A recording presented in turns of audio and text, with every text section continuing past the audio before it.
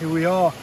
Well, look at this. We're about 3 kilometres now from the source of the River Severn, and you can now really start to see how the environment in this area is starting to change. The gradient is now much steeper, and we're starting to see waterfalls forming, like we can see here. That will then lead to increased process erosion, such as hydraulic action, like I said in my previous video, and abrasion. So the sandpaper affecting abrasion, hydraulic action, the sheer force of the water going into cracks. But also, you start to see how the water, there is a lot more water in the river. So that is called the discharge.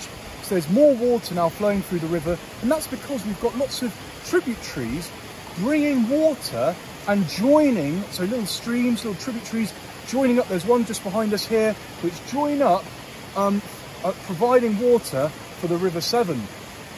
So the water speed though, even though it's moving down these mini waterfalls, it looks quite fast. It isn't actually that quick, and that's because of friction. There isn't that much water in reality compared to the lower course of the river, but there is still friction in play, which slows the water down when it's moving. I wanted though to look at something different, the different types of weathering. So in this environment, we can see here there are lots of trees growing.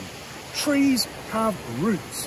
Roots will grow and they'll start to break apart these different parts surrounding the river. And this is called biological weathering. With not only roots, we can have animals burrowing, and that can disrupt the flow and the sides of the river, which could lead to increased mass movement and disrupting the river flow. You also have chemical weathering.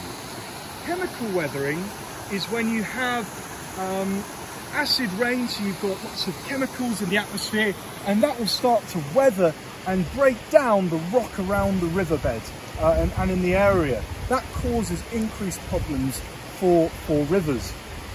The last one is physical weathering. That is called freeze-fall weathering. When it gets incredibly cold, water will go into cracks, and as water goes into cracks overnight, when it gets very cold, the water will expand up to 30%.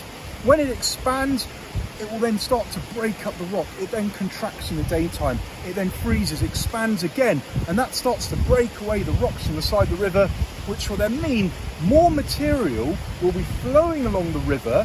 Its load, the material transported by the river, which will then move along the river through process transportation all the way to the end of the river, towards the middle course and the lower course of the river.